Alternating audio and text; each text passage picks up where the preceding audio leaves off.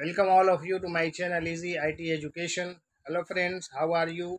I hope all will be fine. Today I am going to present a new video which is beneficial for web designing students. Come on and watch video carefully and listen me patiently.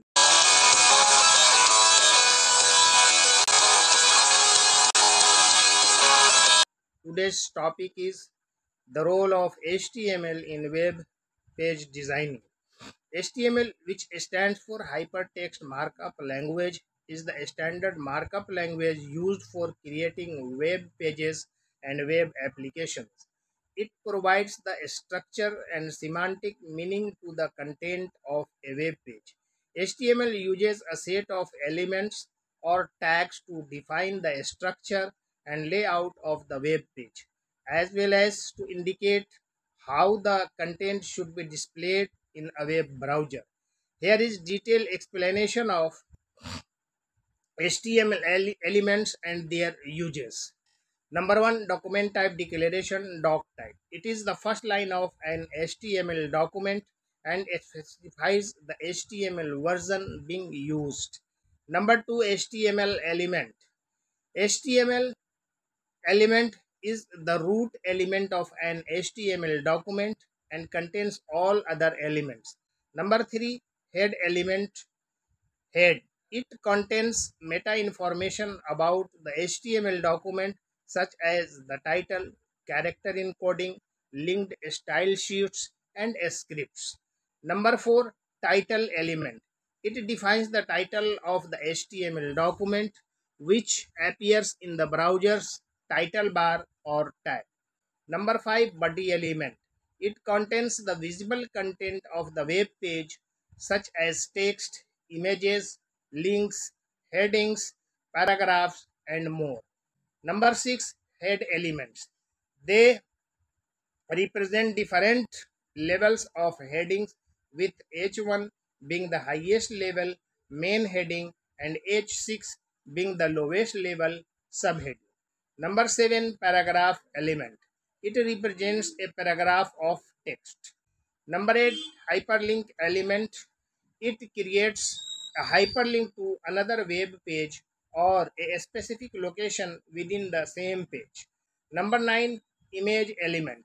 It is used to embed an image in the web page.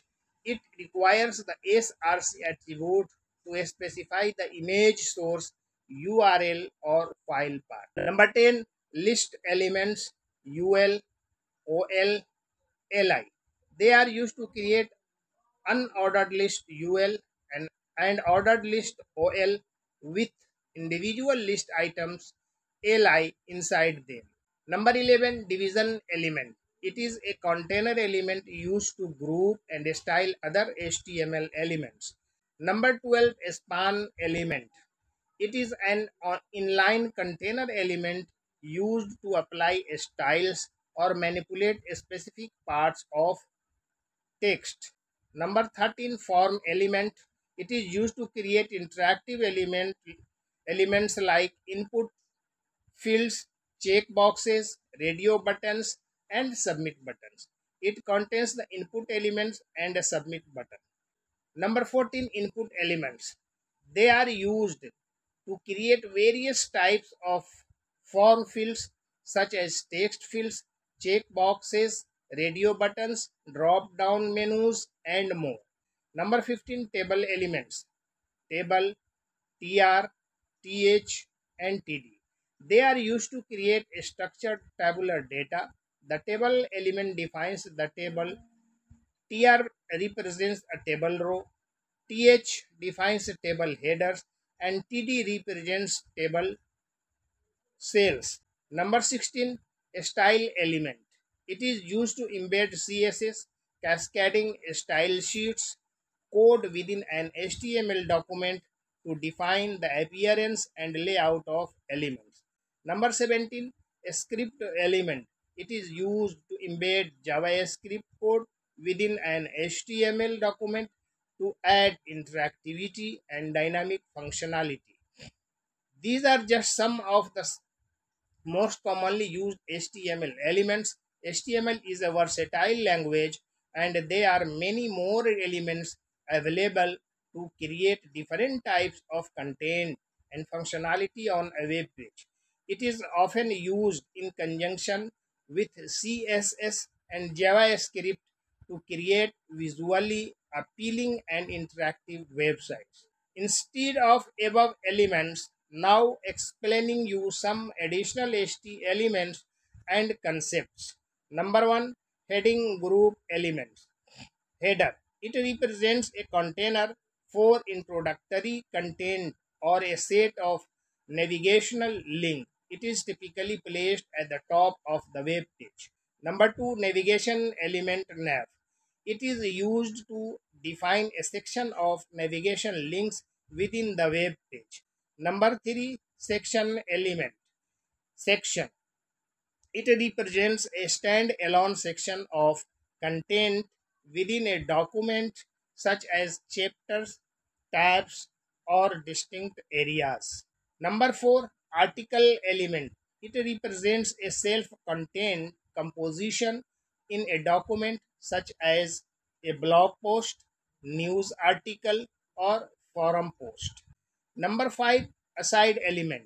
It is used to mark content that is tangentially related to the main content, such as sidebars, pull quotes, or advertising.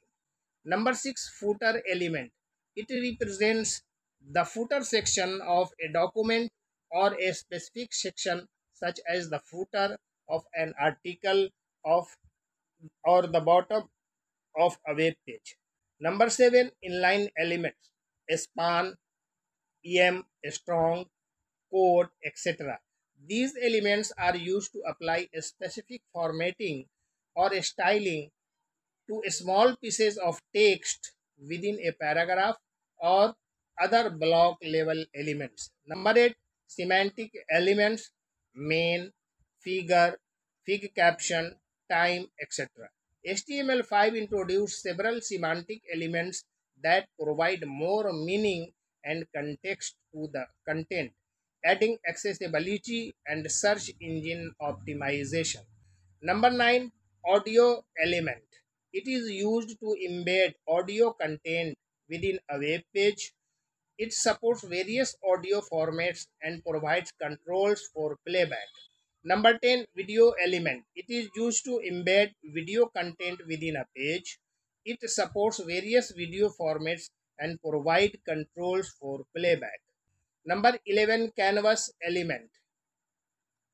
It provides a space on the web page for drawing, graphics, animations, or interactive visualization using JavaScript. Number 11, 12, template element. It allows defining HTML templates that can be cloned and inserted dynamically using JavaScript. Number 13, meta element. It includes meta information about the web page, such as the character encoding, viewport settings, keywords, and description for search engine optimization. Number 14, external resource link. It is used to link external resources to the HTML document, such as style sheets, icons, or other documents. Number 15, inline frame element. It embeds another HTML document within the current document, often used for displaying external content or embedding maps or videos. Number 16, comment element. It allows adding comments within the HTML code that are not displayed in the rendered web page. Comments are useful for adding notes or explanation for other developers. Number 17, data attributes. These are custom attributes that can be added to HTML elements to store additional data or information, which can be accessed and manipulated using JavaScript. Number 18, accessibility features. That is alt attribute, role attribute. HTML provides several attributes and elements that help improve accessibility making web content more usable for people with disabilities. Examples include the alt attribute for providing alternative text for images and the role attribute for defining the role or purpose of an element. These are some additional HTML elements and concepts that can be used to create more complex and interactive web pages. HTML is a versatile language with a wide range of elements and attributes to suit different requirements and design patterns. Conclusion: HTML hypertext markup language is the standard markup language used for creating web pages and web applications. It provides the structure and semantic meaning to the content of a web page, allowing browsers to interpret and display the content correctly. HTML uses a set of element tags to define the structure and layout of a web page. These elements include headings, paragraphs, lists, hyperlinks, images, forms, tables, and more. Each element serves a specific purpose and contributes to the overall structure and functionality of the web page. HTML also supports attributes which provide additional information or modify the behavior of elements. Attributes can be used to specify the source of an image, define the appearance of an element, set the value of a field, and more.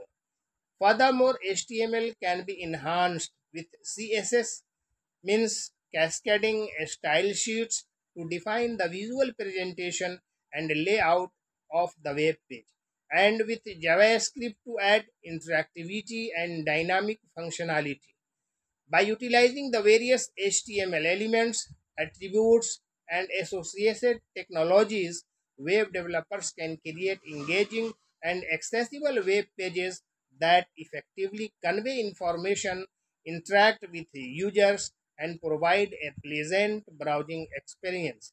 Thanking you all for listening me patiently. Please like, share, and subscribe my channel.